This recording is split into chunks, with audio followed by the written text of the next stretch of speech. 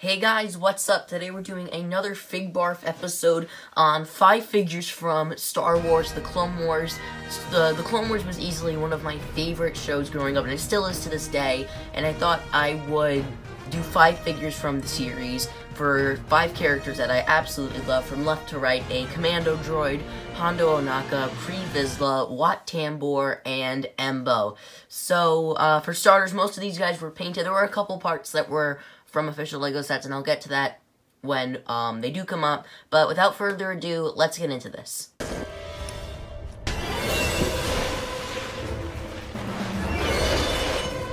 Starting off with one of the most notorious bounty hunters from the Clone Wars, and one of my favorite characters in general, Embo. This guy is so cool, and I'm so happy with how he turned out.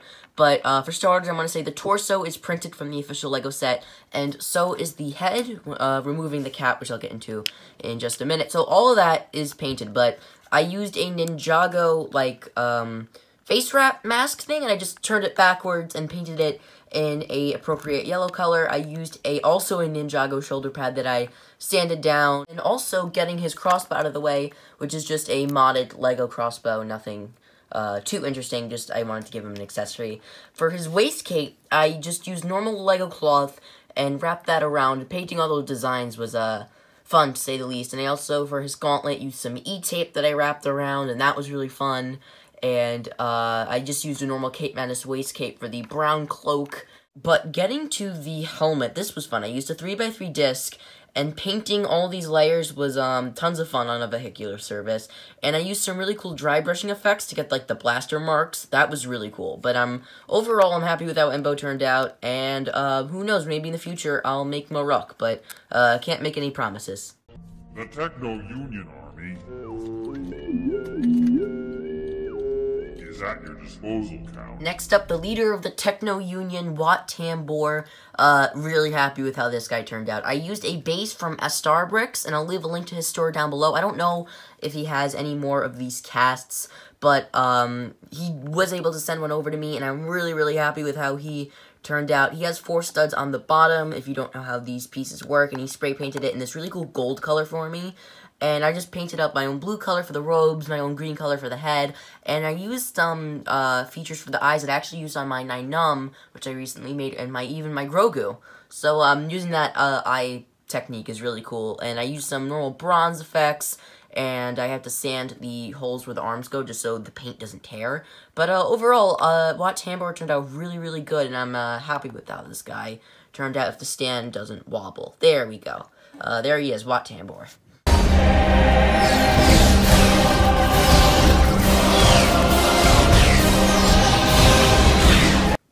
Next up, the former leader of the Death Watch, Pre Vizsla.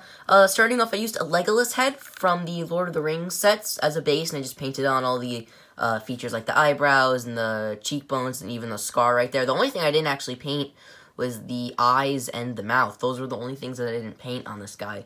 And I used a Lego Mando torso as a base and just painted on the symbol, the insignia that he's got on the chest plate.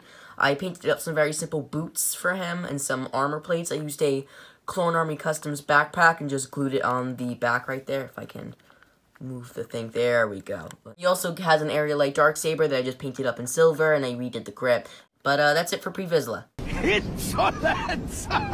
We are pirates! We don't even know what that means! Next up, my favorite figure in this entire showcase, Hondo Ohnaka, the pirate from Florum. This guy was so time-consuming. The amount of effort it took to pull this guy off was absolutely insane. The only things I did not paint on this guy was the original Hondo head, but I basically repainted the mouth and the eyes on him. So, as you can imagine, this guy was a treat to make. So, starting off, the trench coat for him was a Cape Madness trench coat that I trimmed down and put on some additional 3D elements for the trench coat, like the green elements and the gold elements and the chest armor. And for the normal shirt, I used a white shirt as a base with an E-tape belt, and I just painted on the V-neck on the collar right there. And I used a normal Hondo head as a base. If you don't know what a Hondo head looks like, I'll leave a picture up for you right there, but I had to repaint the eyes because Lego's eyes don't exactly look that great in my opinion. I've had to paint normal Lego eyes on, which is a total pain if you ask me, and I also painted the original mouth, which wasn't as hard as the eyes, but The legs have just regular painted boots, and the arms are nothing special, but, the hardest thing to do with this guy, aside from the head, was his helmet. I used a Lego, beanie cap thing from, like, kind of like what the Lego City Robbers use, and I attached some braids onto the back using some thread, and I painted the beads onto that, and I basically sculpted all the, what is it, like the points, the rows? I don't know hats, and making it was a total pain, but it worked out so well in the end, and I put it over with my own black color, but overall, I am so happy with how Hondo turned out, and who knows, maybe in the future, I'll make, his Rebels design, which I probably won't, because this one is significantly better. But, yeah, that's pretty much it for Hondo.